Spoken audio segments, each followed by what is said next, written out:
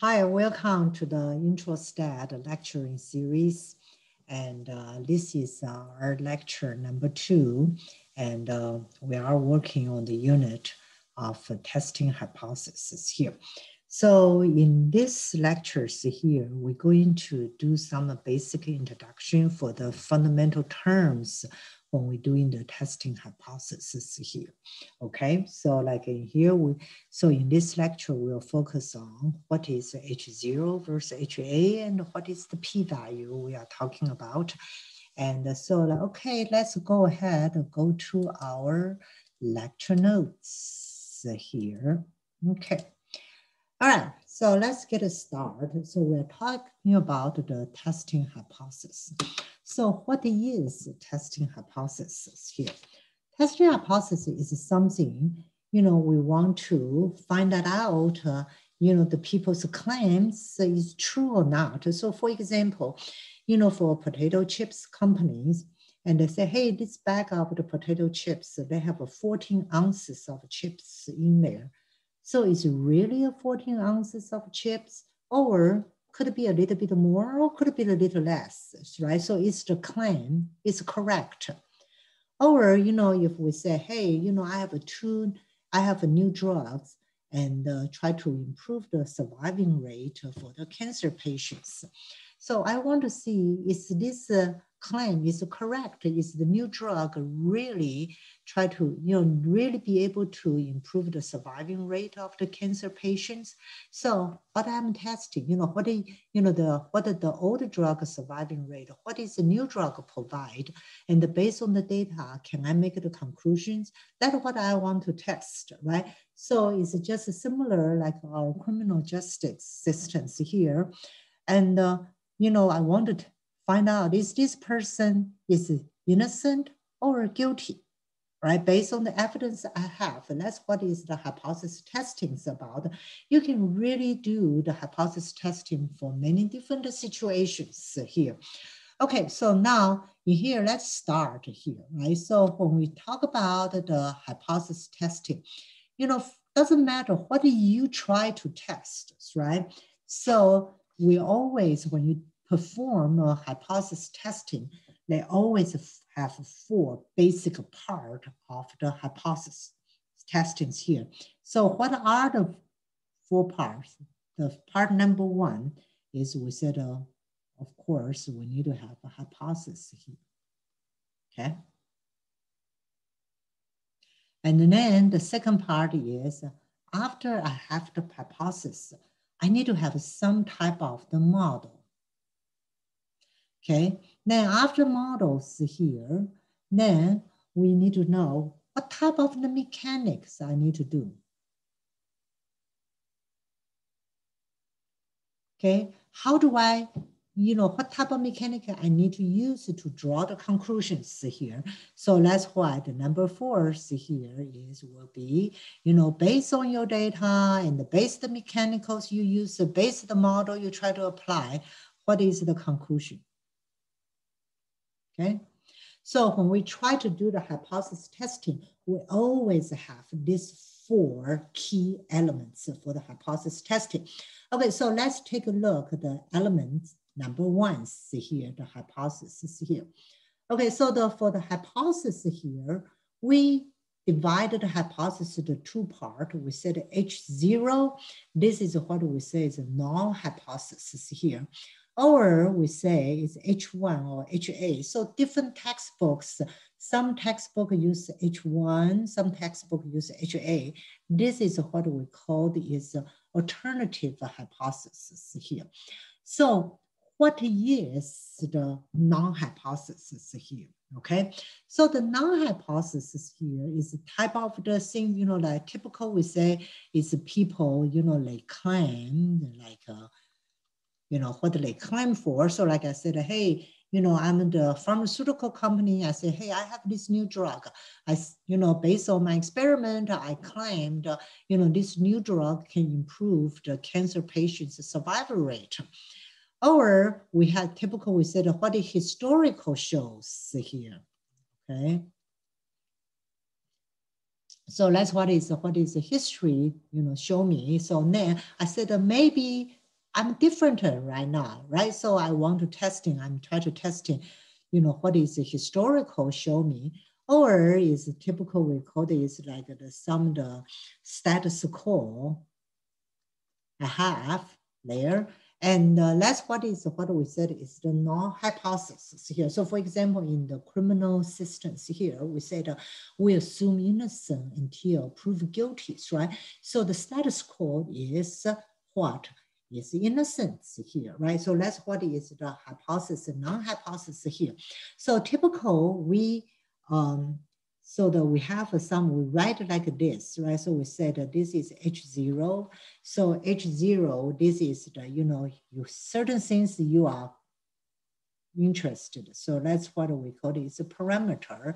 So remember the parameter is for the populations, right? So the parameter is equal to some type of the value. This is what some have the hypothesized values here. Right, so like the examples here we talk about, we said, hey, you say the survival rate, this new drug going to improve the survival rate, right? So what is your old drug's survival rate? So the example you said, okay, my new drug, the survival rate, so proportion, okay, so the chance to survive maybe is 35%, right? So that's why it's 35%. Then this new drug can improve it. So that's what is people's claim, and that's what is the historical data show. Or you said, like we talk about in the, you said, hey, from the previous history, the smoker, we have about the population, we have based on my, in the prior to the year 2000s, maybe my smoker proportion is 42% here. Right, so that's what the historical, or we say in the criminal justice system, then we say, hey, it's like, because we are presuming innocent until proved guilty, right? So we say, hey, I assume, if I have a trial, so my non-hypothesis is like, it's the innocence here, right? So the non-hypothesis, that's what we typically say is the claim, and it's historical data, or sometimes it's status quo here. Okay, so now let's take a look at what is the alternative hypothesis. So like I say, sometimes people use H1 or sometimes use A, H of A, depending on the different textbook, you will see the notations here. So what is the alternative hypothesis here? So alternative hypothesis, sometimes we also call is what? We call it a researcher hypothesis.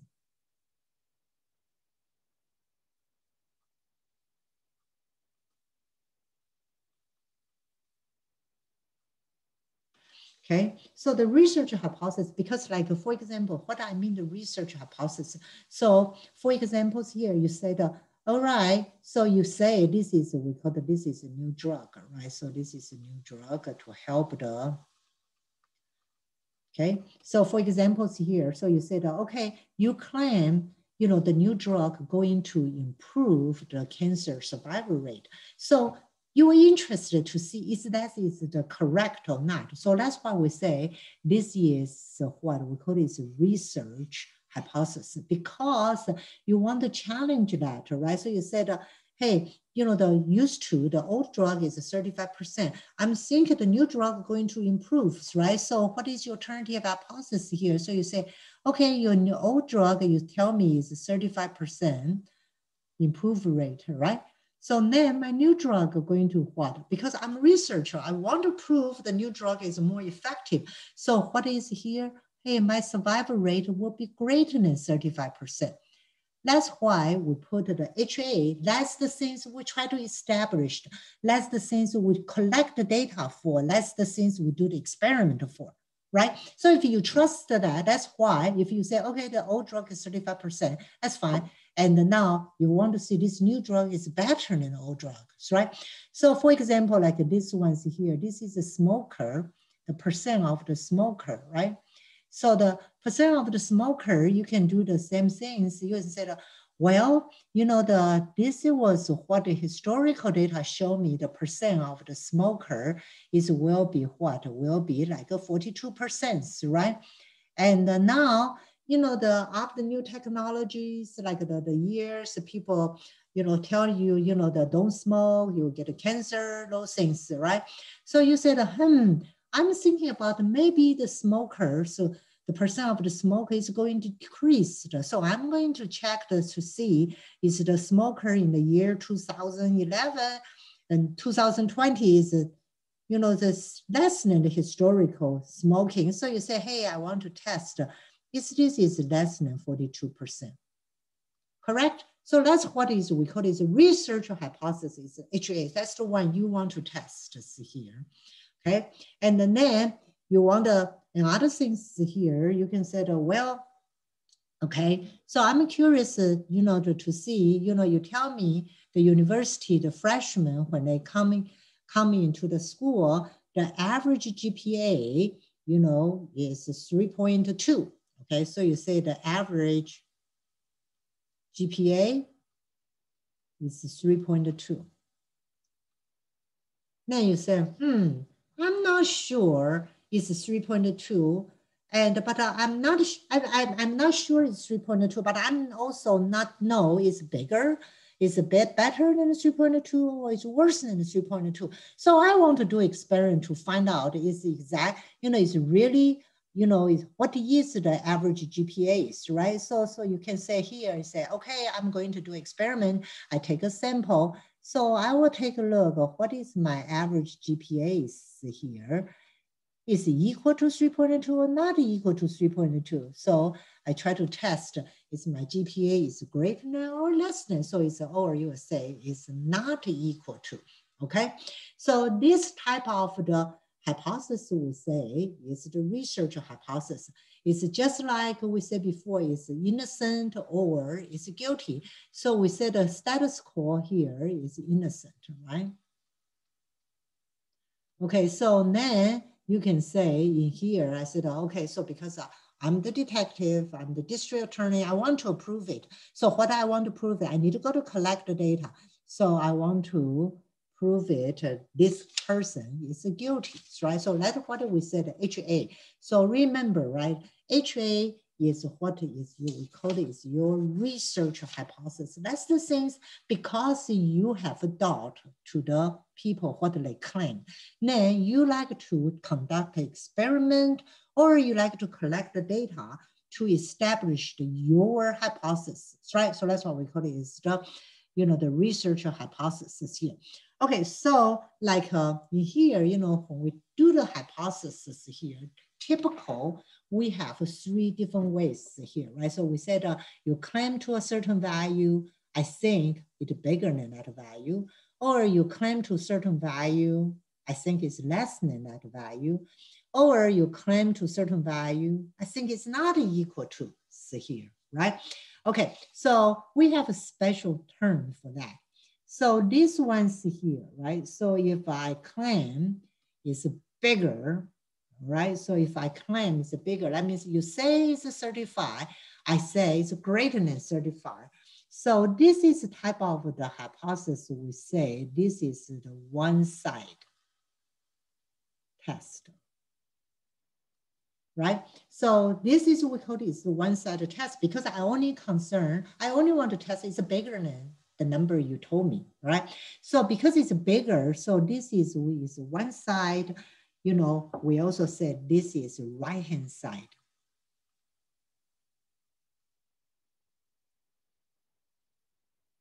Right, because in here you say this is 35, right? So this is 35%. You want to bigger, so it's on the right-hand side of 35. So that is we call it is the one-sided test. So for here, for this ones here, you want to test is less than, right? So less than, that means I only care about one, one direction. So this is also, we call this one-sided test. And because I'm testing the lessons, right? So what type of a test we called here? This is, we call this left-hand test, left-hand side test, right? So it's kind of, intuitive true. Then for these ones here, because I am testing not equal, that means it could be bigger or it could be what? It could be smaller, right? So this type of test, I have a two-possible situation. So I call this is a two-sided test here. Okay, so like most of the hypotheses, they all, when you test certain specific values here, and then that's what, that's what you have the three different situations. You have one side to the right, you test something's greater than, you test something's less than, or you test something that are different than what the value you claim here. Okay, that's what is the hypothesis testing. This is probably is very important when you do the hypothesis testing. So the first thing is you need to decide what is the non-hypothesis, right? So what has been existing and what is alternative hypothesis. So what is the hypothesis? You try to challenge, you try to prove, right? So remember the hypothesis, the alternative hypothesis, we call it a research hypothesis. The reason why it's a research hypothesis is one, you want to challenge the non-hypothesis. That's why you're spending the money, you spend the time, go to collect the data and do the analysis. So you hope that your data can tell you, is the non-hypothesis claim is correct or not, or your data will support what you think, what is your research will do. Okay, so then the next things here, this is a little bit more like the related to the statistics, kind of the, the mathematical part on the statistics here. So we need to have models here, okay? So so what is the models here, right? And so that is the models here is you. Okay, so first things here you need to do here is, you plan a statistical hypothesis test, right? So the first things you need to know what you need to specify the model you're going to use. So for this class, we're only going to cover few models, because this is intro stat class. And so we're going to take a look at some very basics here. So this is the statisticians' work. They develop the model depends on what type of the test you want to use. So for example, see here, we said a hypothesis, we want to test the percent.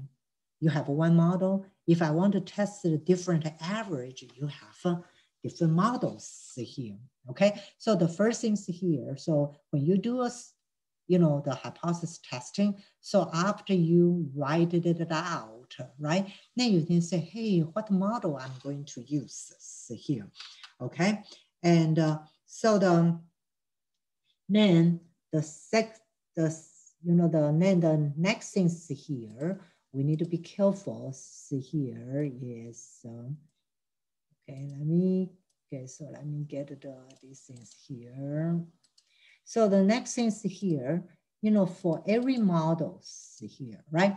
So for every model, remember we said this is statisticians that developed the model based on some mathematical assumptions here. So so in here, the every models here, right? So the every models here, they have a certain assumptions here. So I can use a certain like a statistical tools to drive the conclusion.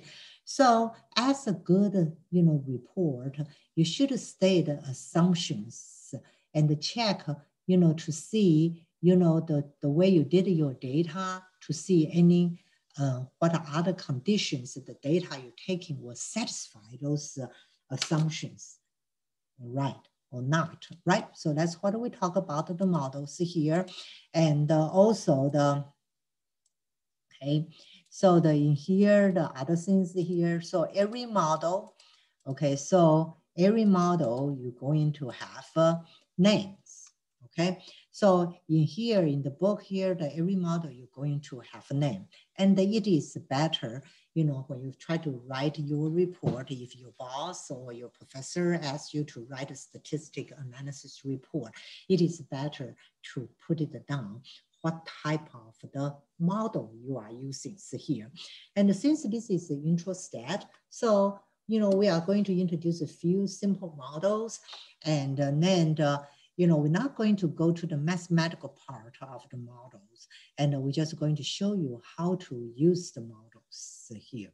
Okay, so there are a couple model we're going to use. So we're going to use, we call this the one population proportion test.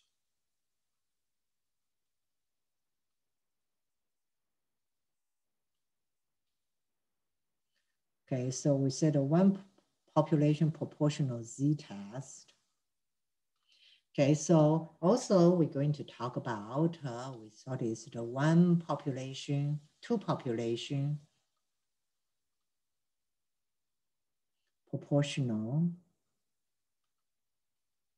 proportions z-test. Then we're going to talk about one population mean z-test and the t-test here.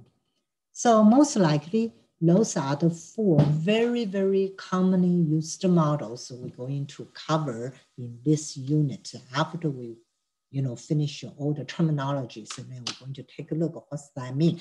So like in here, the meaning here is just like you said, this is one population proportions, right? So that means if I want to test it, if you tell me the drugs are going to improve the cancer survival rate. So this is P, is a proportion, is a survival rate, percent of surviving, right? So that's what we say is one population proportion z-test. So two population proportion z-test is like, so if you have two new drugs, you have A and B, so you want to see how good the survival rate comparing these two new drugs. So that's why I have two population proportions z-test. Then the other one we say is the mean test here. That means the average. If you tell me the average is a certain number, then I want to see is the average is different or it's greater than or less than, right? So those are the four tests, the model we're going to probably use here, and we're going to cover in this units here. So right now I'm just writing down the names, and in the later lectures, we're going to go over each one here, okay? Okay, so now what is the mechanics, right? So the mechanics is just like, how do we do it, right? So it's how do we do it? So the mechanics here is the, okay, so let's see here, the mechanics here. So this is the easiest part of the mechanics here. So let's take a look at what is the mechanical tell us. So that means, in the mechanical part, so that in that part, then we put the actual calculations of our test statistics. So you go to collect the data. After the data, you put the calculations here. All right. So also you need to know the different tests, like we have the different formula and the different test statistics here. Okay, so that means in here, like we say, hey, here we want to test the different things. If I want to test the population proportion, I will have a different formula, and I test the population means here. All right, so that's why they tell you the different tests will have a different formula and the different test statistics. And now, and we said in here, I'm not going to emphasize too much by using the hand calculation. So you can either handle by using some statistical program like R, or like some calculator, they have the built-in function, so it's a lot easier. So specifically, for example, if you have a TI-84 or some higher versions of the graphing calculator, then they have all these models built in. All right, so you just need to plug in the number or data, and they will give you all the mechanical. They will do all the mechanical part for you, do the calculation for you here. Then it will be up to you to, to interpret that. Okay. Okay, so that's the four elements in here. So under the mechanicals here, right? So for example, if you use the TI-84 calculator or you use some software, they're always going to spit it out one very important number for you. This is what we call the what? This is what we call this the p-values here. So p-value, this is such important concept here, right? So what is the p-value? Let me give you the definition. Then we can, okay, we can get an example to show you. Okay, all right. So the key things here. So that's why I said the ultimate goal of the calculation is to get a p-value. Okay, so what is the p-value? So we say the p-value is a probability, is a chance, okay, that the observed statistical values will occur. This is a super, super important concept. So the p-value is associated with the statistic. So remember from the lecture number 1, so what is the statistic? Statistic is the value you get out from the sample, right?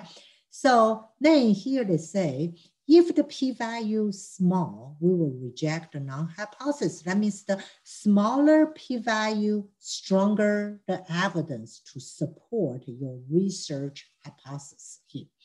Okay, let me give you one example here. So like the example we talked before, we say, hey, you know, in the criminal justice here, right? So I have, you know, in the criminal justice, we said, hey, we have this person, you know, the non-hypothesis is innocent, correct? All right.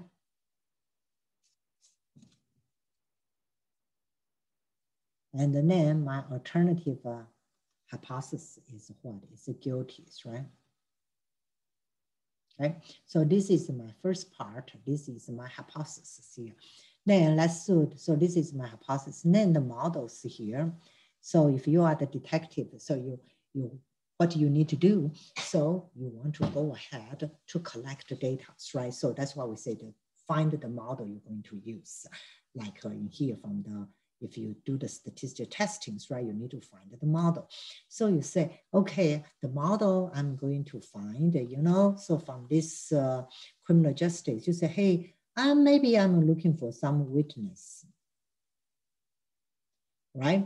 And then the next things here, maybe if I see I can collect some DNA samples here, right? So then other things here, maybe I can provide some evidence, you know, the evidence, you know, like the evidence, you know, in the crime scene. So for example, if you find a hair sample, all right.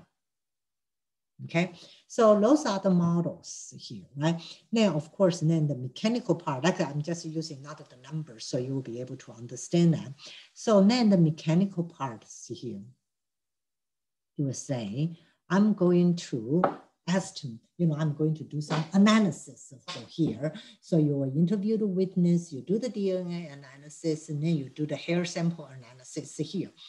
Okay, so now, okay, so let's assume the mechanical analysis. You did the DNA analysis here. Okay, so if you did a DNA analysis and you find a match, the match with your suspect, right? So you find the DNA sample, you took it from crime scene, it's matched the DNA for your suspect. Okay, so we know the chance for the two unrelated people that have a DNA match is very, very small. Could be 1 in a million or 1 in a 2 millions, right? So that's why we say now you have a match. So that means this is your p-value. Remember, right?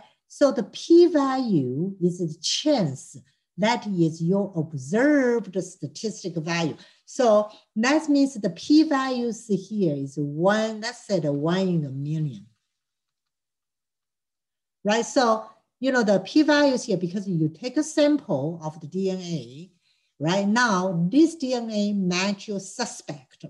Okay, so that's why the way you interpret this, you said, okay, if this suspect is innocent, right? So that means if the non-hypothesis is correct.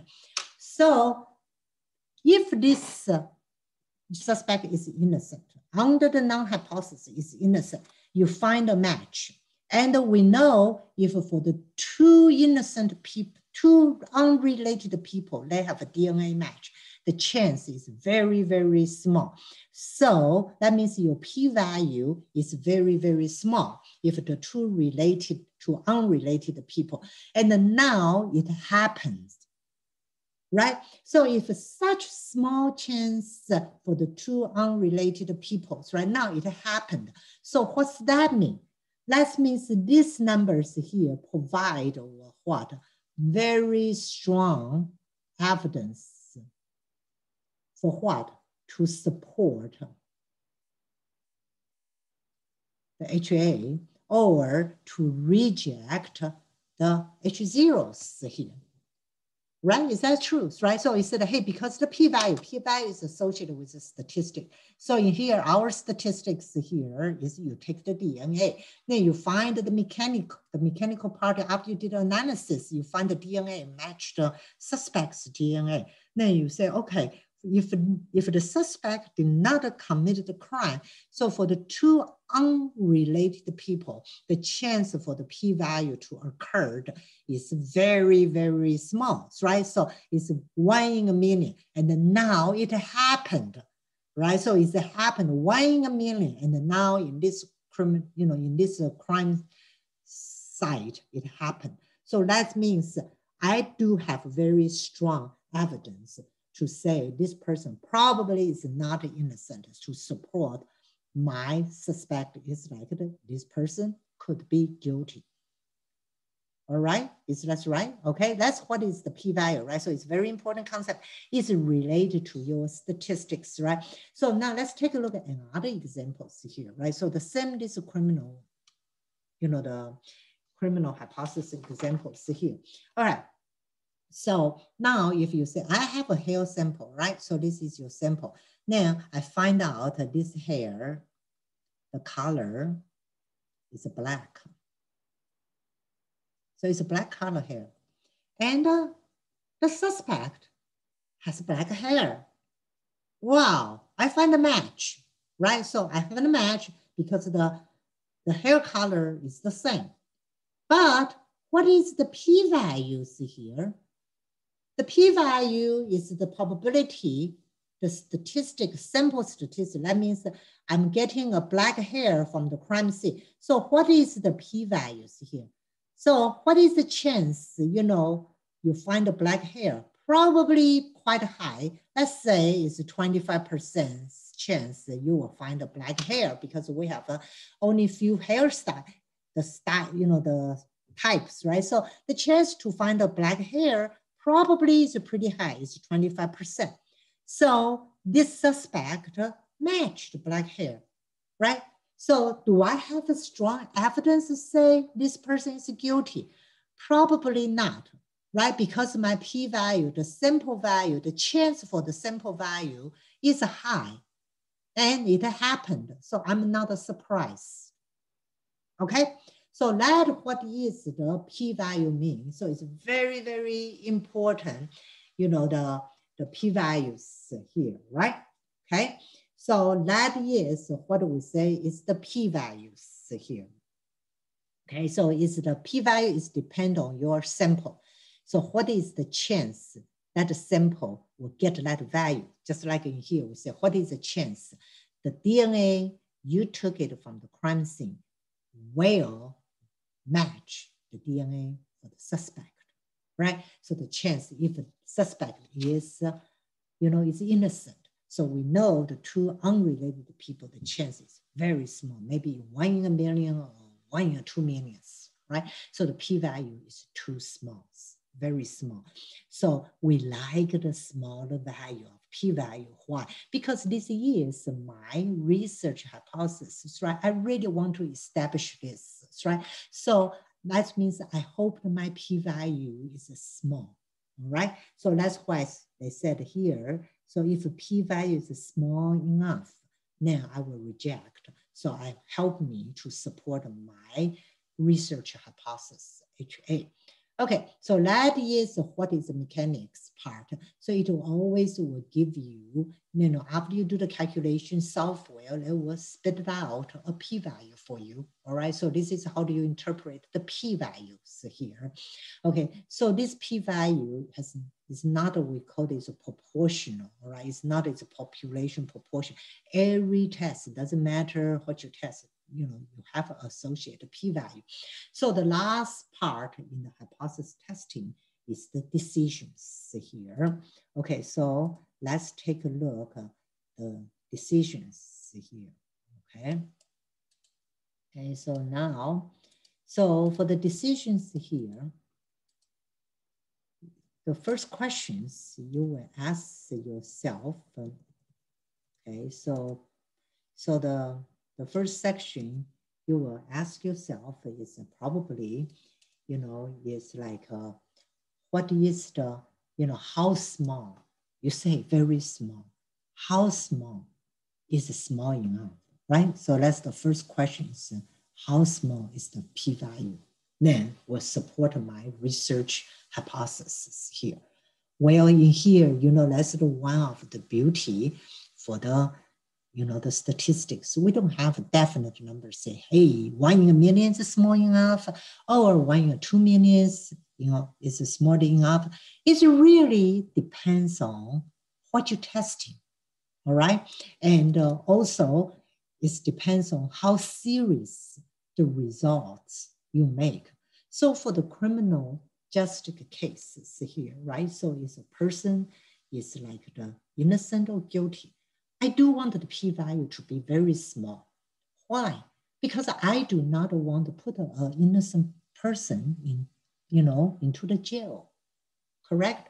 So that's why I want to have the very, very small p-value. Then for some other test, might not be that serious. And then maybe I don't need that small p-values here. I don't need the evidence is that strong here, okay? And so that's why in here we said the p-value and the decisions here, right? So of course we wanted the smaller p-value, and then we wanted the smaller p-values here, so you can, the reject, you can reject a non-hypothesis here, but there's no definite to say how small is small. That's why, as a researcher, right? So you need to look at the data and make the decisions, okay? So that's why when you decide, so what is the conclusions here, right? So you can conclusions here. So you want to write the conclusions for your testing hypothesis here. So you want to tell the people who read the reports, right? So you want to see, so you want to say you want to reject the non-hypothesis, right? So you said, hey, and it is better, if you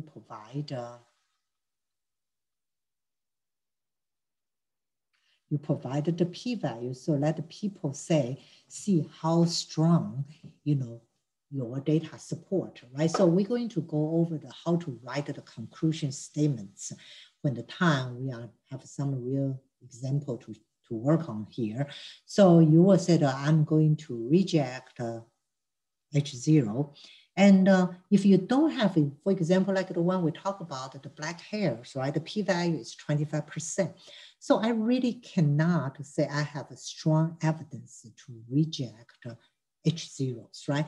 And so the statistical terminology, instead of say accept H0, typical, we do not like the word accept H0s here. The reason why we do not like the, the word accept is because this is the H0s. And because I'm doing this experiment because I want to challenge this, right?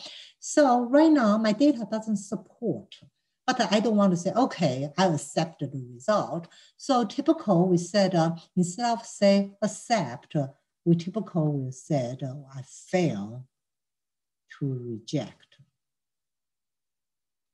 Okay, so I fail to reject. That means that, okay, as the, I'm the detective. I will say, right now I don't have data, right, to say this person is not innocent here. So that's why I say is fail to reject here, okay?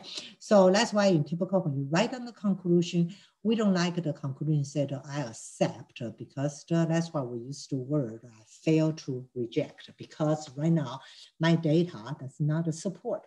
Then maybe I need to go to collect more data, right? So that's why, how do you write down the conclusion?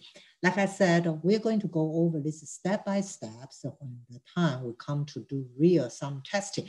Right now, the things here for this lecture, we focus is the H0 versus HA and what is the meaning of the p-value. Remember, p-value is super, super important, right? So it's to tell you what is the chance for your sample data to happen. If it's very small and then now it happens, that means they do provide very strong evidence to reject the H0s here. Okay, so let's take a look at some examples here. And now let's take a look to see if we'll be able to write it out.